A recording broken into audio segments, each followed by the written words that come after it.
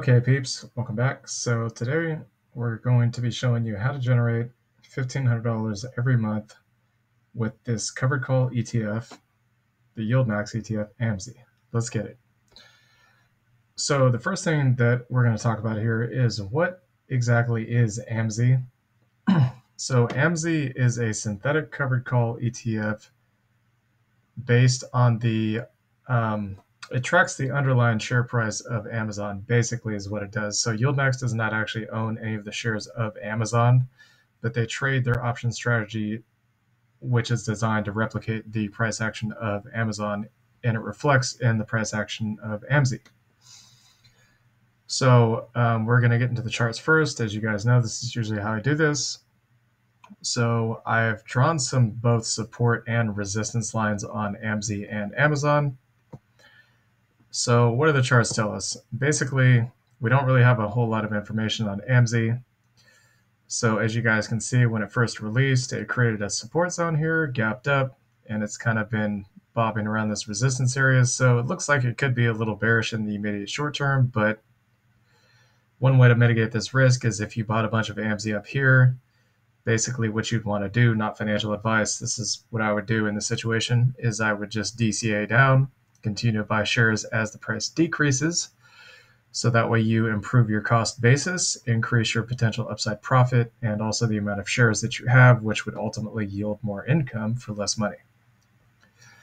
Now, if we take a look at the price of Amazon, as you guys can see, this thing, like all the other big tech companies, has basically just ripped to the upside from January of this year up until now, until August, September timeframe. We have some pretty clearly defined support and resistance zones here. This 80 to about $100 is pretty clear support. And the resistance is 187 to 178 at the very top. And then where we're currently sitting is 144 to about 135. Now, Amazon did actually have a stock split. I don't remember what the exact amount was. I think it might have been a 20 to 1 stock split. I want to say last year or this year. Typically, when a company does a stock split, the idea is that they want to increase the share count so they can raise capital to be able to pay for whatever it is they need to pay for. So they offer shares to the market. In exchange for that, they have to reduce. Basically, it's exactly what it sounds like. It's a stock split. So they reduce the value of the share price by 20 times, and they basically put the however many extra shares on the market they're going to use. Investors buy into those shares at cheaper prices after the stock split, and then the company uses that raised capital for whatever they intend to use it for. So that's the reason why the share price is what it is right now. Amazon actually used to be valued at, I think at the peak, it was roughly about $3,000 a share. You guys can go back and look for yourself to see what I'm talking about. But again, Amazon is kind of showing a potential reversal here. So we had this golden cross. It moved all the way up into this resistance zone here. Now it looks like we may potentially be having a death cross coming in. You guys can see that the volume bar on the MACD is decreasing. These lighter green bars indicate that the upward momentum is slowing on the MACD, but doesn't necessarily indicate a reversal. You have this overbought territory here, and we had basically a death cross fake out where it went from a death cross back to a golden cross, but it is still kind of hovering in that overbought territory, and the price is sitting at resistance. So if I was going to buy into shares of AMZY personally, what I would do is I would buy some up here, and I would dollar cost average my way down to whatever, basically however far it was going to go down. That's pretty much what I would do. If all I was going to do was buy AMZY, that's what I would do. So that covers the share prices and the TA for both AMZY and Amazon. So now let's get into what Amazon does. So here you got amazon.com. You can basically look at these different things that they do, what they sell and stuff on their website. You guys can go to the amazon.com website and see for yourself. They pretty much do they sell literally anything under the sun that you can think of. And Amazon is huge. You know, they're everywhere. They got warehouses everywhere. They deliver everywhere, pretty much all over the world. It is considered to be one of the Magnificent Sevens, so it's a very high value big tech company with over $1 trillion of market cap, and they have reach pretty much everywhere on planet Earth. Now, if we take a look at what the Amazon businesses, or what Amazon has, the different business venues that they have invested in, you guys can see on this. I guess this would be a blog here, and I'll leave this in the description for you guys to look at, so you can see for yourself all of what they do. But you basically got, so you got some publishing, publishes and translate books, sells and produces audiobooks, site for book recommendations, sells books, art, and collectibles, e-reading. That just covers the book section. Then you got cloud services. You have AWS, sells data storage and computing power. Part of AWS compliant with federal security requirements. So they do work with the government. Platform on AWS to create 3D, virtual reality, and augmented reality apps. Online storage for files, photos, and videos. Machine learning. Marketplace to hire humans for tasks that computers haven't learned yet. It's kind of scary when you think about that topic. The computers haven't learned yet. What does that mean? They intend to try to replace our jobs or something? So anyways, that's a topic for another video. So you got delivery, sells packages, storage, and delivery. Amazon Flex, Uber-style contract delivery services, self-storage pickup, smart locks for deliveries inside homes, food delivery service, AI-powered warehouse robots. They do streaming and movies. Amazon Prime for anybody that has Netflix. This is basically the Amazon version of Netflix. Makes TV shows and movies such as Manchester by the Sea. A platform to stream or buy music. This would basically, Amazon Music would pretty much be the equivalent, the Amazon version of Spotify. And then you have IMDb, which is information about like TV casts and stuff like that. Social media, they develop video games, which I actually did not know that. That's quite interesting. You got Amazon Pay, so it allows people to pay through Amazon on other sites. You get Amazon Prime Rewards Visa. This is a Chase credit card version for Amazon lovers out there. Any of you who are big fans of having packages delivered to your door. And then you have another option for a Synchrony Bank credit card. And, you know, you got things like Alexa, you got the Amazon Fire Stick, the Ring doorbell, security reasons to protect your house and stuff. Fire tablet, so this would be the Amazon version of the Apple iPad. And you have a whole bunch of other stuff here. So we'll go through a few more measures and then get into the actual numbers. Amazon's Prime subscription service with fast delivery. They work with Zappos. You got Prime Pantry. I also did not know this existed. They sell food and household basics. Delivers delivery of groceries, home cleaning, handyman, and other professionals. Market for handcrafted products, online pharmacy that delivers medications. So, I mean, these guys literally do just about anything you can think of. Pretty much almost anything. Not everything, but pretty close. So it's hard not to be bullish on a company like this. Now, let's get into the actual dividend piece of the video. So we're on the YieldMax website. You guys can see that YieldMax has actually, since they released these initial 4 here, they have actually released some additional ones, including the most recent one, JPMO, which is based on JP Morgan. I'll do a video for you guys later on that. But what we're looking at here is AMZY. So AMZY has a 26.05% yield. If we take a look at when the fund was released, you can see the fund inception was 7/24/23, so about 6 weeks ago. They have a share count of 1 million. Now with this share count, I'm actually expecting the share count amount to increase over time as the net asset value of the fund increases. The reason being is because the more investors that the fund has in a particular holding that they trade options on, the more shares they have to provide so that more people can buy into it to receive more income. This is just simply the way it works. It's not share dilution. This is not actually a stock. It's a synthetic covered call ETF. So they don't actually even own any shares of the company. So just some food for thought there. Now, another important metric I want to go over is the beta of these companies. So basically what a beta of a stock is how volatile a stock is in comparison to the overall market. So if I go to the SPX here, which is the S&P 500, you guys can see we don't get a beta. But if I go to the SPY, which is an ETF trust, you guys can see that there is a 1 beta. Basically, 1 means that it moves in sync with the market. Okay. So we'll take a look at a few other ones. So you got AMZY, which is the one we're talking about today. Or not AMZY, sorry. Amazon.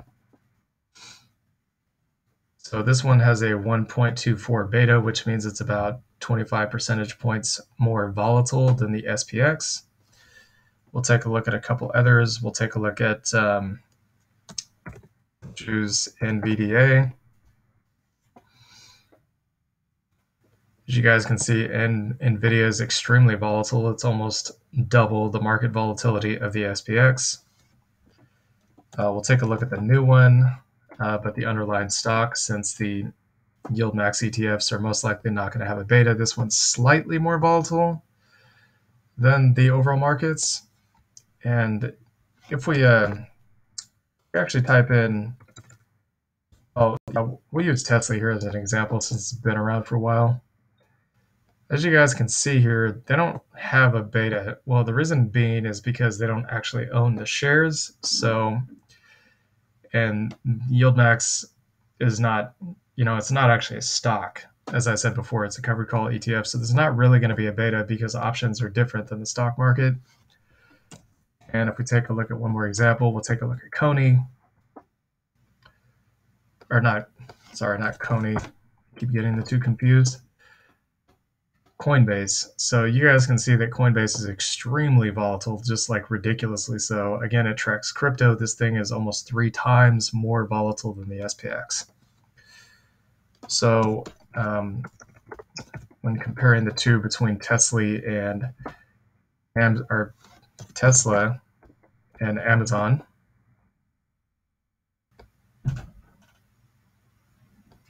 so Tesla is basically about twice as volatile as the stock market, whereas Amazon is not quite as volatile as Tesla is. So if we assume that options premiums, the yield amount that's paid out every month is based on volatility, Tesla is probably going to pay more than AMZY will. But we're going to get into the numbers anyways. So AMZY's most recent payout was 47 cents. As you guys can see here, it has only been out for about 6 weeks, so it's only had 1 payment. Now, the first thing that I want to get into, as you guys know, we're going to try to figure out how much money it would take to get to $1,500 a month initially. So we'll start out with 1,500 shares. You get 47 cents. So 700. So we'll move this up. We'll say you need about 3,100 shares times 47 cents. Okay, so we're not quite there. We'll move up to 3,200 shares. So it would take you about 3,200 shares to get $1,500 a month right out of the gate, assuming that you have the capital to do this and this is what you want to do. So we're going to do 3,200 shares times the current price, which is $21.62. So it would take you about $70,000 to yield about $1,500 a month off of this particular options ETF. But again, this is for people that have a lot of money. If you're like a millionaire or you're up there in terms of net worth and you have the capital to expend, this is something you want to do. This is an option that you can choose to yield passive income if it's what you're interested in. Now, for people that may not necessarily have the money up front, they want to accumulate that over time. We're going to go over here to the dividend calculator. So we got all the metrics pulled in. So you got AMZY. It's a monthly pair. We do want to reinvest. Again, $1,000 divided by the share price is how we came out to 46 shares. There's your share price. You contribute $300 a month. Your typical tax rate, 26.05% annual dividend yield, which we actually got from the YieldMax website, 26.05. You can see it there. We're going to assume that the dividend is going to stay flat and there will be a 1% share price appreciation over time. The reason I say that is because, I mean, as you guys can see, in one single, not even 1 year here, basically 9 months, Amazon itself has gone up 26%. So, and the YieldMax fund came out in July, so it actually missed a lot of that upside move before getting released. So we'll go back to the calculator here. We're going to say that we'll invest for 10 years. And if we scroll down, $1,500 a month is about roughly $18,000 a year. So it would take you about 9 years to get there. So it takes quite a while. But, you know, when you compare 9 years to get to $1,500 a month compared to, say, you bought just into Pepsi or something like that, it could take you 20, 30, maybe even 40 years to get to that amount. It just depends. Pepsi does provide dividend raises, but again, the dividend yield is, I think, like around 2.5 or 3%. The dividend yield on this is 26%. So let's get a little more aggressive. We'll say you put in $500 a month. Well, now you would get to that $1,500 a month in roughly about 7 years. If we run the numbers here, we'll just say 17,300 divided by 12. You'd be just shy of that $1,500 a month after 7 years. Now, let's get even more ridiculous with this. Let's say you put in $1,000 a month.